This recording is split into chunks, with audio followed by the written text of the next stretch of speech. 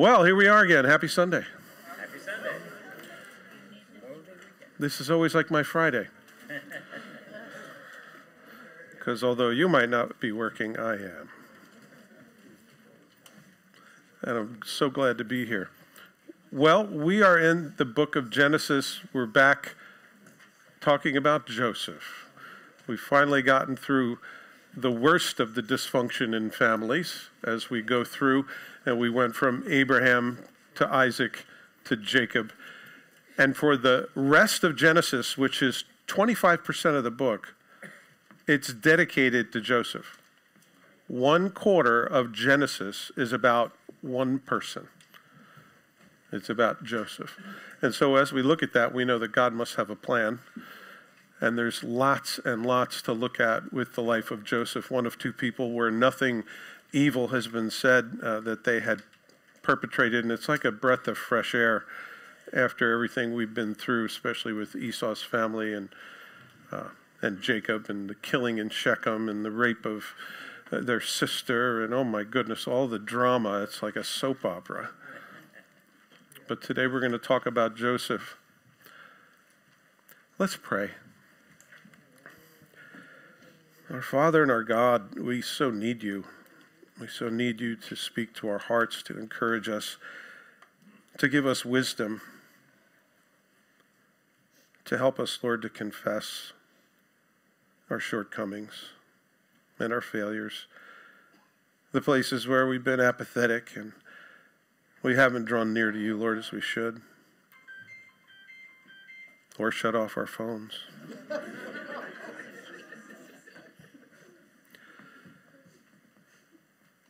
Lord, we always fall short, and you're always there to pick us up, to show us your love, and give us encouragement, and help us to be renewed in our faith and our commitment to you. And I pray this morning you would do that. As we go into your word, as we see what you've done in the past, we can anticipate you will do the same, because you are the same yesterday, today, and forever. Lord, I just want to lift up this congregation and every person that's watching online, and I pray, Lord, that you might take hold of our hearts. The bitterness, the judgments, the disappointments, the confusion. And I pray, Lord, that you'd grant us your peace. And for this time, that your Spirit would superintend my words, that they might be yours, that you might help us to be renewed like the eagle. So, Lord, we commit ourselves before you this day. We live in a crazy world, and things are falling down all around us. And yet, Lord, you're providential. You are sovereign over all these things, and you have a destination and a plan for all of them. Give us wisdom, give us faith, Lord, to look to you this morning. In Jesus' name, amen. So, we are back in the book of Genesis. Just to remind you, last week we were in chapter 36, where we zipped through rather quickly the descendants of Esau, who become the Edomites, or the Edomians, later on, of which Herod is one of the last to be mentioned. And they basically are gone from the face of the planet. They've been incorporated into all sorts of other nations. And there was a whole bunch of being hooked on phonics that I went through, and a whole bunch that I skipped. And then we went right to Joseph.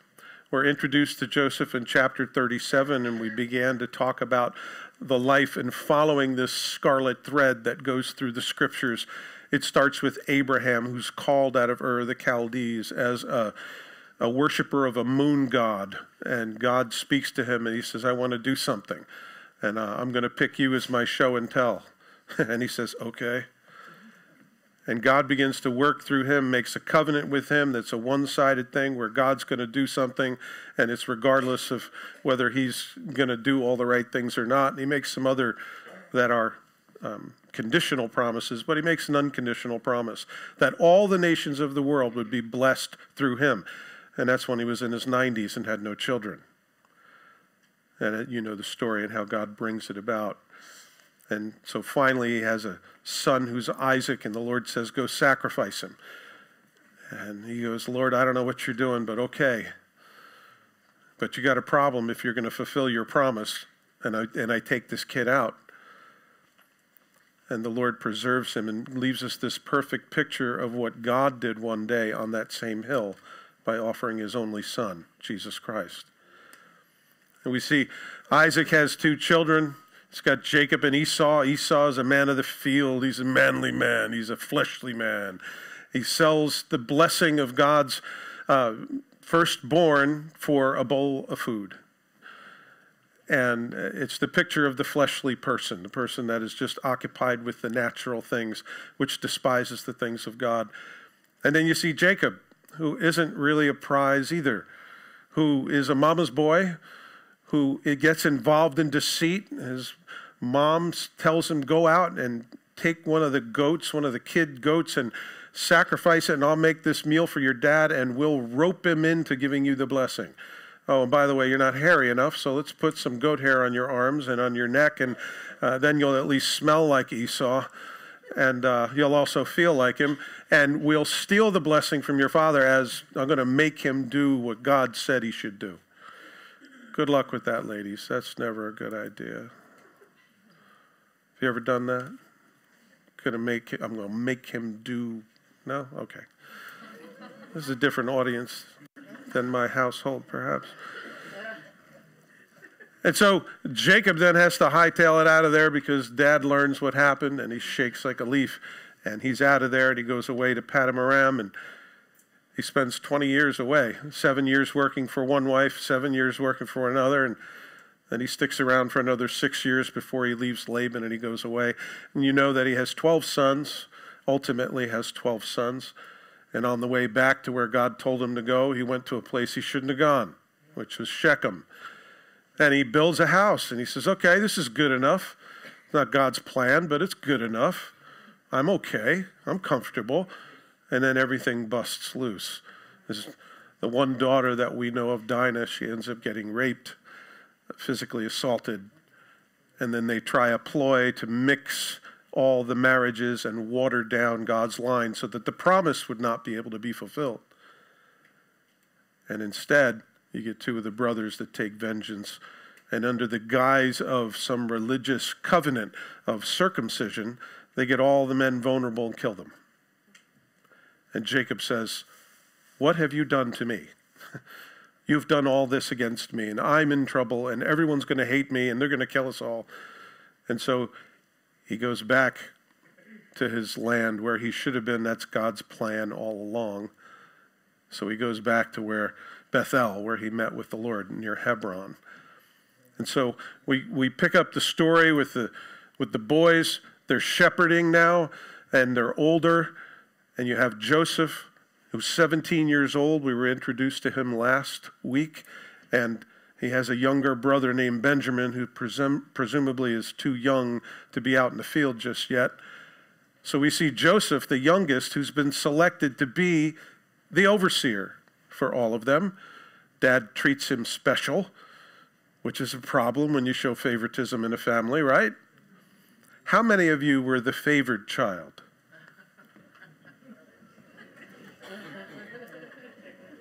Well, if you're an only child, it doesn't count. That's, only children are favored because there's nobody else. It's just the way it is.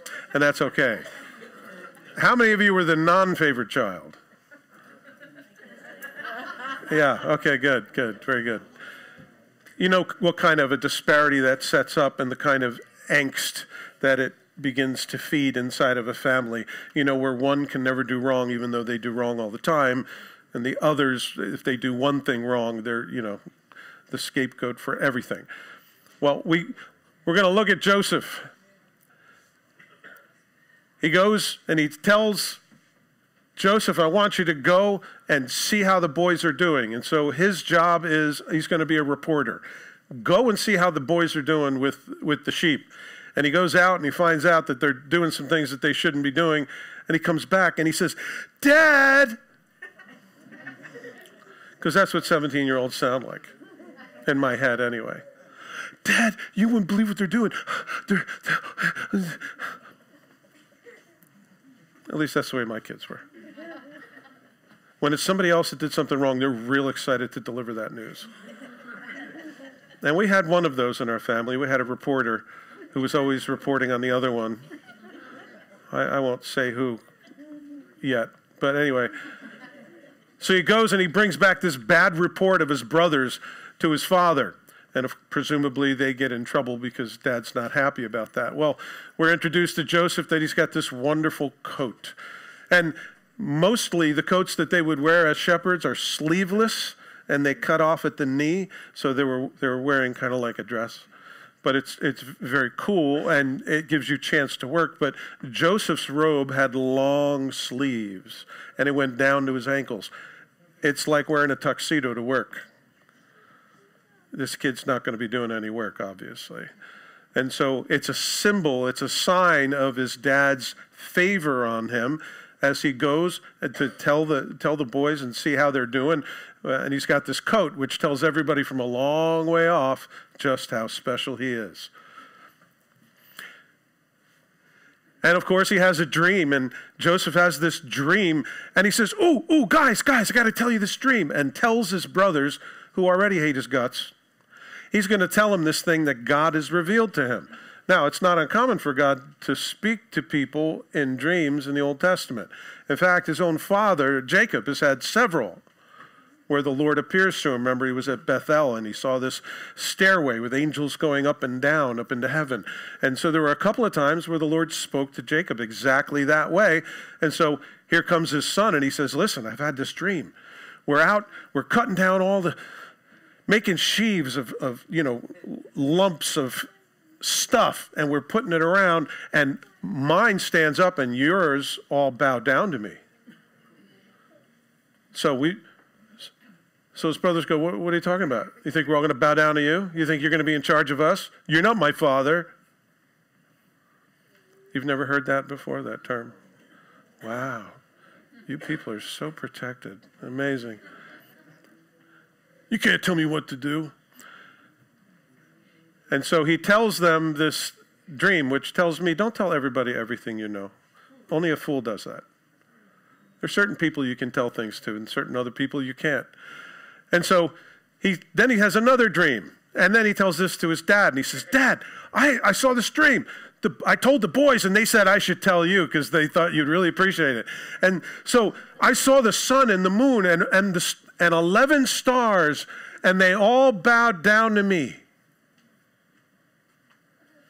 And it's interesting because Jacob gets exactly what he was saying. He's saying, "What? Are you trying to say that me and your mom and your brothers are all going to bow down to you? Is that what you're trying to say?" I mean, that might work on them, but you're going to try that on me, your father? Really? It's rather interesting. We see it repeated in chapter 12 of Revelation. If you ever want to know something in Revelation and how to interpret it, go back to Genesis. It's probably there. Like the sun, the moon, and the stars that are in chapter 12 with the dragon, with the 7 heads, and all the people that say, "I can't read the book of Revelation. It's like a cartoon to me." Well, all you have to do is understand some of the Old Testament, and it fits together quite nicely. And so Joseph has this dream, and his father gets wind of it, but his father now is going to keep this in mind. Because you see, God has spoken to him through dreams. And so maybe God is speaking to Joseph, but it just sounds like he's got an overactive imagination. You know, it's funny, the things of God like that, especially in the miraculous. I don't know about you, but I'm always a little, I wonder. And you wonder, what's of God and what's of man? What's been inflated, and, what gift is being misused? And you always wonder, at least I do. I'm always very suspicious of those things, and I'm glad I'm not the only one, because Jacob was, even over his own son, after he himself has had God speak to him in dreams. And so he doesn't discount it completely. He keeps it in mind as he goes.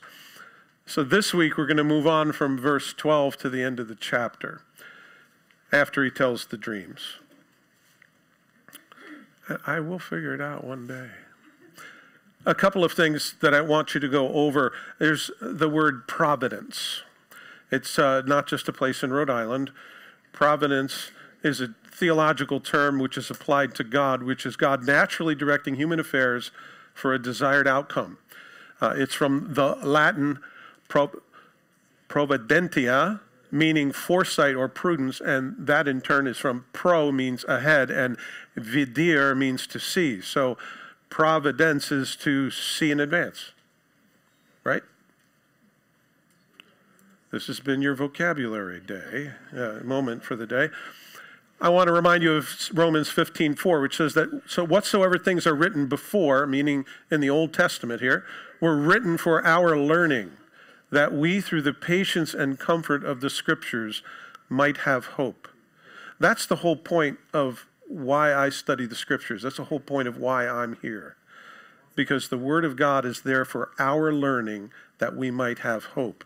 And so as we go through here, I'll tell you, that's my goal. That's what I'm trying to do here.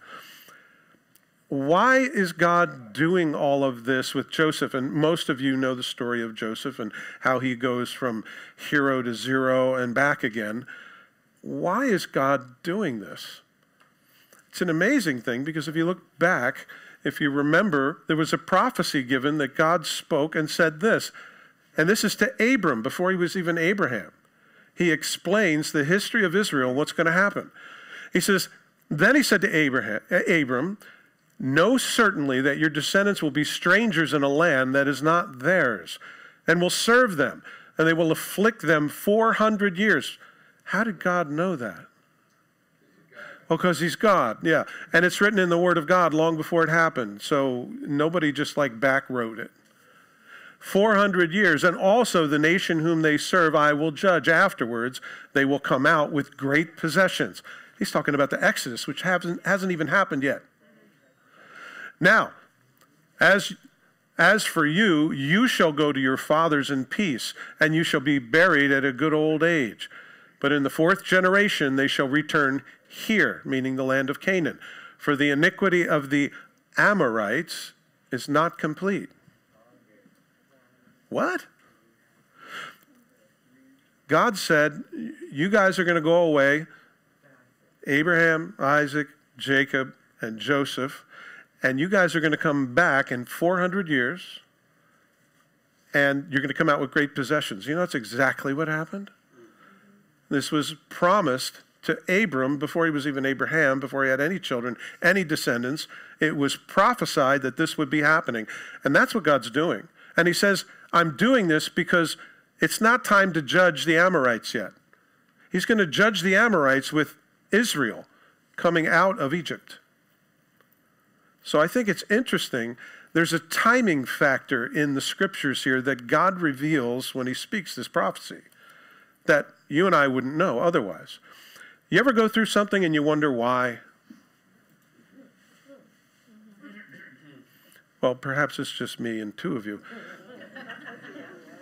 I went to Bible college in my early 20s because I felt God called me into the ministry. I happened to be married and I had a 1-year-old daughter. I don't advise this. I went to Bible college and went to school full-time and worked a full-time job while my wife stayed home and raised yet another child, because we had another child in the midst of all this.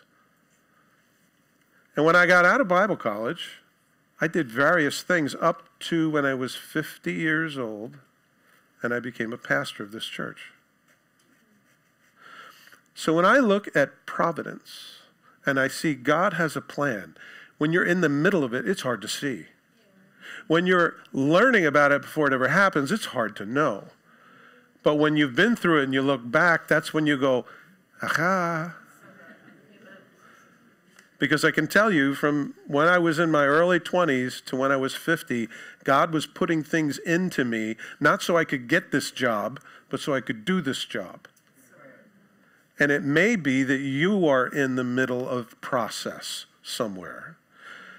Understand and believe with all your heart that God's providence, not circumstance, not coincidence, but God's superintending providence is upon you if you know Jesus Christ as your Savior. He makes good things out of junk. He recycles all of our mess. Amen? Amen. So whatever mess you're in, whatever it is you're struggling with, I guarantee you, and the Word of God promises you, that God has it under control. There's an ultimate destination he's trying to arrive at, and usually it's the likeness of Christ in us. And that's worth something. All right, I'm going to stop preaching. I'm going to go back to teaching here. Verse 12. Then his brothers went to feed his father's flock in Shechem. And Israel said to Joseph, by the way, they just called him Israel. Did you notice that? You'll notice when they call him Jacob, which is his old name, he's usually doing a boneheaded move. When they call him Israel, he's usually doing something that's rather important and significant. It's one of those things that the Holy Spirit has put into the Word that should raise a flag in your mind. I'm sorry, I went into Bible college mode. And Israel said to Joseph, are not your brothers feeding the flock in Shechem? Come, I will send you to them. And so he said to him, here I am. And he said to him, please go and see if it is well with your brothers and well with the flocks, and bring back word to me. So he sent him out of the valley of Hebron, and he went to Shechem. Now, you guys remember Shechem, right? It was a place of slaughter. And now those boys are going back there and going back with their sheep to the place of slaughter. Is that a good idea? I don't know. I just figure there's certain neighborhoods I don't want to be bringing my sheep. Places where I've killed hundreds of people, probably one of them. But they're going there, and presumably it's a much nicer place to take your sheep. And so that's where they're at, supposedly. And so he says, go see how they're doing, because you're my reporter. That's what you do. You go and check things out, and then you bring word back to me as what they're doing wrong. Heck of a job, right? So he's going from Hebron to Shechem. Hebron, if you might remember, means fellowship. So they're going from a place of fellowship to the place of slaughter. I'm not sure I would do that. Just the names themselves are giving me hints here that maybe they shouldn't be there. I'm going to tell you something very definitively. Joseph is a type of Jesus Christ. Jesus himself left fellowship with the Father and stepped down and came to the place of slaughter for you and I. Even in this little simple errand, the Holy Spirit has transcribed this parallel to the life of Jesus Christ. And I just want you to be sensitive to that, because as we go through, you're going to see every single thing points to Jesus. And I'll try not to stretch it too far, but you get the idea, right? In Matthew 21, Jesus tells a parable, and I wonder if he's thinking about Joseph. Finally, he sent his son to them, saying, they will respect my son. But when the tenants saw the son, they said to themselves, this is the heir. Come, let us kill him and have his inheritance. And they took him and they threw him out of the vineyard and they killed him. Then therefore the owner of the vineyard comes. What will he do to those tenants? Jesus is telling a parable about himself, that he has come to the world, that he came to introduce himself as God's only begotten Son. He came to his own, and his own did not receive him. And Jesus is telling about himself. And it's interesting how it parallels Joseph very closely. So as we look at Joe, we're going to see he does a lot of things that Jesus is going to emulate. Verse 15. Now a certain man found him, and there he was, wandering in the field. 17 years old. By the way, he's got to go 60 miles away, find out where his brothers are in Shechem from Hebron. No GPS. No cell phone. And there he was, wandering in the field, because that's what you do when you're lost. And the man asked him, saying, what are you seeking? And he said, I am seeking my brothers. Please tell me where they are feeding their flocks. And the man said, they have departed from here, for I heard them say, let us go to Dothan. So Joseph went after his brothers and found them in Dothan. By the way, Dothan is another 10 miles north of where he's just wandered to. And he's wandering around in a field all by himself. looking in every direction, can't see his brothers. And he runs into a guy, and the guy tells him, go to Dothan. Dothan means double sick. If Jesus ever came to a world that was sick, he came to a world that was double sick, didn't he? And that's where he found us. In Luke 19:10, it says, for the Son of Man has come to seek and to save that which was lost. That is Jesus' ministry in one verse. He came to seek and save that which was lost. And so Joseph is certainly a picture of Jesus here. And so Joseph went after his brothers, and he found them in Dothan. Now, when they saw him afar off, even before he came near them, they conspired against him to kill him. They said to one another, look, this dreamer, actually means the king of dreams, is coming. Come, therefore, let us now kill him and cast him into some pit. And we shall say, some wild beast has devoured him. We shall see what will become of his dreams. Now that sounds pretty sick, right? For your own brothers to do that? I don't know what your brothers and sisters were like, but sitting and talking about how to kill you and throw you in a pit because of your dreams. There's a word for that. It's called jealousy. So these guys were conspiring about how to kill him, much like they did with Jesus. In fact, his own family didn't even understand him. His own brothers didn't receive him. In the book of John, we're told that there's a feast and the family's leaving. And they say, you should go up because if you want to be famous, you want your name to get out there, to be a big deal. You should get out there and tell people, who you are. And they were mocking him. And he goes, I'm not ready to go to this feast yet, but you guys go and, I'll come when I pick my time. And so they all left and Jesus came later, but he did it quietly because he didn't want to have to deal with the mockers. And so even Jesus wasn't received, even in his own household. But Reuben heard it. By the way, he's the oldest. And he delivered him out of their hands. And he said, let us not kill him. And Reuben said to them, shed no blood, but cast him into this pit, which is in the wilderness, and do not lay a hand on him, that he might deliver him out of their hands, and bring him back to his father. So it came to pass, when Joseph had come to his brothers, that they stripped Joseph of his tunic, the tunic of many colors that was on him, and they took him and they cast him into a pit. And the pit was empty. There was no water in it. They sat down to eat a meal. Isn't that interesting? So Reuben speaks up and he says, listen, let's not kill our brother. Let's not get any blood on our hands. But let's just throw him in this pit, throw him in the ground. And by the way, this is a cistern.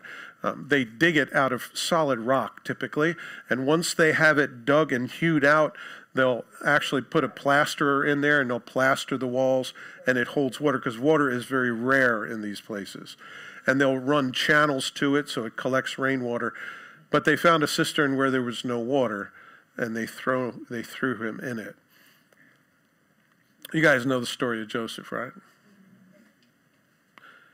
So Joseph gets stripped down and thrown in a hole in the ground, and he's in the ground. I find it very interesting because Jesus Christ was also thrown into the earth, and he was there for 3 days, wasn't he? Because he was rejected by his own people. And when they were done with that, they decided they would, we're going to have lunch now. We almost killed our brother. Instead, we threw him in a hole. And now we're going to have lunch. We're going to sit down.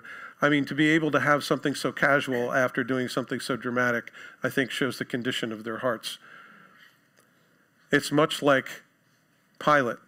If you remember, Pilate doing all he could to not have Jesus crucified. He's put up an offer, and he says, listen, here's Barabbas. And he tried every which way to get out of crucifying Jesus, and the crowd just shouted out the more. And they said, let his blood be on us and our children. And if you remember the famous thing where he goes and he washes his hands before everybody, and he goes, listen, I am not guilty of this man's blood. That's kind of a half measure, isn't it? Pilate could have declared anything that he wanted to. Reuben is a picture of Pilate. who's taking a half measure to try to save his brother, but not standing up and saying, listen, you guys are out of your mind. As nutty as the kid is, you should not kill him and we should not throw him in a hole. But Reuben said, well, I could tell a story. I'll just tell him, yeah, let's throw him in a pit and leave him there. But Reuben planned on going back later and resurrecting him and pulling him out. If you know the story, you know what happens. He doesn't get a chance to. Because he's deceiving his brothers, and his brothers are deceiving him. Because he doesn't even know what the brothers are up to, and the brothers have no idea what he's up to. So you could see more dysfunction in the family, so feel better about wherever it is you came from. Then they lifted their eyes and they looked, and there was a company of Ishmaelites coming from Gilead with their camels bearing spices, balm, myrrh, on their way to carry them out of Egypt. Down to Egypt, sorry. So Judah said to his brothers, what profit is there if we kill our brother and conceal his blood? Come, let us sell him to the Ishmaelites, and let not our hand be upon him, for he is our brother and our flesh. Yeah, you really care for him, don't you? And his brothers listened. And the Midianite traders passed by, so the brothers pulled Joseph up and lifted him up out of the pit and sold him to the Ishmaelites for 20 shekels of silver. And they took Joseph to Egypt. First of all, you'll notice there are Ishmaelites, Midianites, and Ishmaelites. Which is it? If you know anything about caravans, they tend to travel all together. If you've ever gone on vacation with several other people and had to take more than one vehicle, you know what this is like in the conditioned air conditioning in the summer. These guys were on camels. They would typically come together. If you remember who Midian is the offspring of Abraham through Keturah, his second wife, and you guys don't care. Okay. So he says, let's sell him. So Judah's the guy who says, we can make a profit on this thing. We don't have to kill him, number one, like Reuben said don't do. And we don't have to just let him rot here. We can make some cash. So let's sell him. And the boys say, okay. But guess who wasn't involved in the negotiations? Reuben. They did this without Reuben's knowledge. Reuben's getting ready to be a rescuer and go back into the hole. But because he only took a half measure and he didn't take a full measure of speaking the truth, he misses his opportunity. So they sell Joseph off. It may have been that he was in there 3 days. What do you think? It's interesting that they buy him for 20 pieces of silver. That was the price back then of a handicapped slave. So that tells you how much they thought of him. They sold their brother for cheap, like at a garage sale. It's interesting because in Matthew 27:3 it says, then Judas, his betrayer, seeing that he had been condemned, was remorseful and brought back the 30 pieces of silver to the chief priests and elders. Isn't it interesting that there's 20 pieces of silver for Joseph and 30 pieces of silver for Jesus? Very similar. Why was it less for Joseph? Because he's still not Jesus. He's just a picture. But anyway. And then Reuben returned to the pit. And indeed, Joseph was not in the pit. And he tore his clothes, and he returned to his brothers and said, the lad is no more, and where shall I go? He was probably hoping to get back into the good graces of his dad, and now he can't do that because Joseph's gone. And he has no idea where he went. And the boys are going, yeah, imagine that. Not telling the truth. It's a very dysfunctional family. Because Reuben procrastinated, we have the four horsemen of the apocalypse of procrastination over here. Any of you know what it is to procrastinate? I know you're taking your time raising your hand because you're putting it off till later.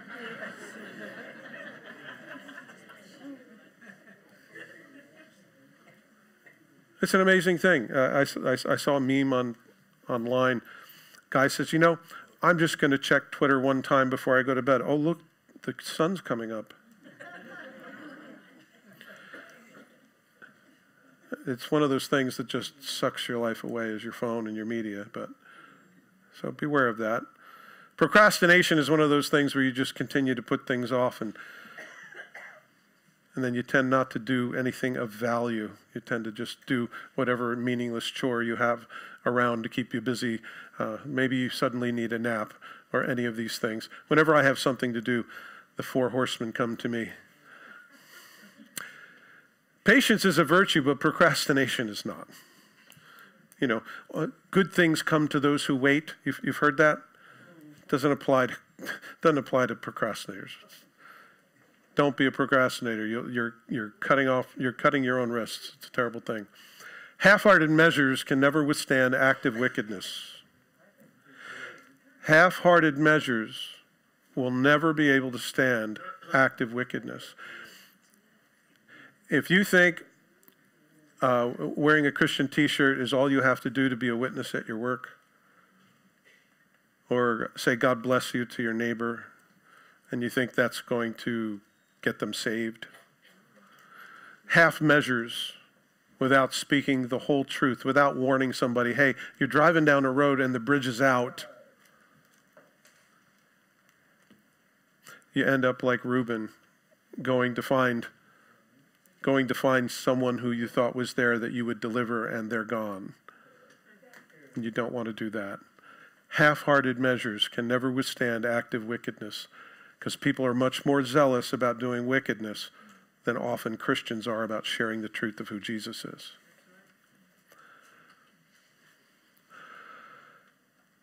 And so they took Joseph's tunic, killed a kid of the goats, that's a young one, not a child, and dipped the tunic in the blood. And they sent the tunic of many colors, and they brought it to their father, and said, we have found this. Do you know whether this is your son's tunic or not? It's like really bad acting even. And he recognized it and said, it is my son's tunic. A wild beast has devoured him. Without doubt, Joseph is torn to pieces. And so, without getting a DNA sample, he gets duped. But it's rather interesting, because if you remember, Jacob himself used the trick of killing a young goat and deceiving his father out of the blessing, remember? And he wore the goat skins on his arms and on the back of his neck, so he smelled like Esau. It's an interesting thing. So the very thing that he used to perpetrate and defraud his father is the same thing that the children are now using on him. It's funny how the sins of the fathers sometimes go to the second, third, and fourth generations. We hand these things off either by our example or by our direct teaching of them to our children. So be careful. And so he sees it, and he makes some assumptions. He says, it is my son's tunic. A wild beast has devoured him, which is what they wanted him to believe. And Jacob, if you remember, is a bit of a worrywart. And so he immediately goes to the worst case scenario and says, that must be what it is. He can't possibly be alive. There's no way that he could live through this. It reminds me of somebody else who left some clothing behind, stained with his own blood. And the disciples themselves thought Jesus was dead. Certainly he's dead. We saw him crucified. We saw him taken down and thrown in the tomb. And you remember Peter and John come running into the tomb, and they look and they see the cloth that he was wrapped with that is there, and his face was wrapped with a napkin, but the napkin was folded up nicely and placed to the side, although the rest of it was deflated like a balloon that had lost all of its air. And it says John looked in the tomb and he believed. But Peter ran in and was looking all around. He thought for sure the Romans had taken him. And so he falls into the shoes of Jacob. But John believed, and he knew that Jesus had risen because of the stories that had come. In John 26-7, we can read it here. And then Simon Peter came following him and went into the tomb and saw the linen cloths lying there, and the handkerchief that had been around his head, not lying with the linen cloths, but folded together in a place by itself. You don't do that if you're stealing a body. If you're stealing a body, you keep the clothes on. You don't strip the body down to be naked and carry the body off and fold the napkin up. You don't do that when you're stealing a body. Everything speaks to resurrection, and yet there was a giant lie that was perpetrated that he was taken by his disciples. That's no way to be carrying a body. And you, first thing in the morning, it's going to look a little suspicious, don't you think? And then Jacob tore his clothes. He put on sackcloth on his waist. This is his way of mourning. And he mourned for his son many days. And all his sons and his daughters arose to comfort him, but he refused to be comforted.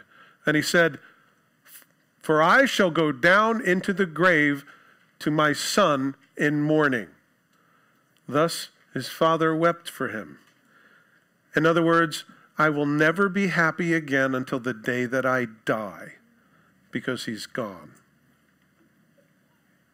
That sounds like a pretty deep, dark depression to me. None of his sons could comfort him. None of his daughters would comfort him. Nothing would comfort him. I'm going to be miserable until the day I die. You know, he made up his mind to be that way. He didn't have to be that way. And because I think he spent way too much time doing that, his sons missed a lot of really good fathering if he was up to it. Envy. They were envious of their brother because he had dreams, he was dad's favorite, and because they were envious, they did what they did. Be careful that you don't have jealousy and envy in your heart, because you don't know where that will take you. In fact, James tells us here in chapter 3, "Who is wise and understanding among you? Let him show by good conduct that his works are done by the meekness of wisdom. But if you have bitter envy and self-seeking in your hearts, do not boast and lie against the truth. This wisdom," you can put that in quotation marks, "does not descend from above, but is earthly, sensual, demonic. For where envy and self-seeking exists, confusion and every evil thing are there." If you've got envy or jealousy in your heart, it's time to get your face before the Lord. Because every good and perfect gift comes from the Father of heavenly lights, in whom there is no shadow of turning. If somebody has it better than you, it's because God gave it to them. So who are you really mad at? You see, they were really upset with Joseph, but it wasn't Joseph's fault. They were really mad at God that he was favored. They were mad at their dad that he was favored. And they took it out on the wrong person. In Mark 15:10, this interesting little thing about envy. "For he knew that the chief priests had handed him over because of envy." You see, the reason Jesus was handed over to the Gentiles, to the Romans, is because they were envious of him. And Pilate knew it. And instead of him standing up and delivering Jesus, he didn't. Certainly it was by the foreknowledge of God that all of this happened, and according to God's plan. And yet he will have to stand before God for his actions. Just like Pilate.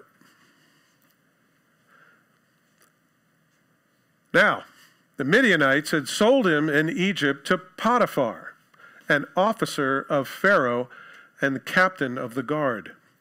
So Joseph goes from being hated and despised, thrown in a pit, almost killed, sold off for 20 pieces of silver, and he gets sold as a slave in Egypt. One of the worst places you could be. Egypt is always a picture of the world and the flesh. And he ends up in Egypt, far away from his dad, and his dad doesn't even know he's alive. Jacob will mourn him for 20 years, even though he's not dead. He will mourn him for 20 years. And so Joseph goes to Egypt. He goes from hero with a nice coat, with the love of his father, with a job watching over everything, telling dad what the boys are doing wrong. He went from that guy to being a slave, to being a complete and utter bondservant. In Philippians 2:7 and 8, speaking of Jesus, says, "But he made himself of no reputation, taking the form of a bondservant, and coming in the likeness of men. And being found in appearance as a man, he humbled himself and became obedient to the point of death, even death of the cross. Spoken of Jesus, Jesus wasn't sold off. He willingly laid his life down, which is where Jesus supersedes even the picture of Joseph. And he did that because you and I are broken sinners, and there's no way we can fix ourselves. We're not qualified. And as much good as we think we do, it's always contaminated with something underneath that's not right. And God knew how broken we were. And the only way that we can escape the punishment we deserve is if somebody else takes it for you. But they have to be completely innocent. And there was only one who could do that. And that was God himself in the form of his Son, Jesus Christ. Amen? That's why Genesis is 25% Joseph. So that when Jesus shows up, we would go, oh, wow, yeah, I get it. The story's there for a really good reason. Do you think Joseph knew what was happening? Absolutely not. And yet, through the entire section and all of the narration, Joseph doesn't complain once. He trusts in God's providence. He rolls with it. And wherever he goes, he's successful because God is with him. The scripture says so. He serves Potiphar's house. Potiphar's house gets blessed. I certainly hope you have an employer who gets blessed by your presence. And everywhere Joseph goes, he uses his gifts and his calling by God to be of benefit and fruit to the people around him. He doesn't sit and say, my family, they all hate me. He doesn't get all into he doesn't cry into his coffee, you know. He's busy using what God gave him and hoping that God will turn it around because he believes in something called providence. He has faith that God is ultimately in control of these things. And that is what sees Joseph through. And we'll see that in the rest of the story. Providence. God working in natural means, not supernatural means, not a miracle, but working through natural means, that which falls into his desire. It's God's providence. We sometimes call it a coincidence. I don't believe coincidence isn't a kosher word. Romans 15:4 tells that whatever things are written were written for our learning. And I think you guys noticed some things as we went through looking at Joseph. Holy mackerel, I didn't see that when I went through that last time. And we, through patience and comfort of the scriptures, might have hope. Because God does know the beginning from the end. Romans 8:28, we know that all things work together for good, for those that love God, for those who are called according to his purpose. To whom he foreknew, he also predestined to be conformed to the image of his Son. He predestined you to be conformed to the image of his Son. So he'll never stop. That he might be the firstborn among many brethren. Moreover, whom he predestined, he also called. Whom he called, he also justified. And whom he justified, these he also glorified. You see, that process at the very end, ending in glorification, is where Joseph is going. And ultimately it ends in his glorification. He becomes the number 2 guy in all of Egypt. And that's what's going to happen with us because of Jesus Christ. The one whom he's predestined and called, he justifies and he glorifies. It's a process that doesn't get interrupted because you fall short, because you're not good enough, because you're a bonehead.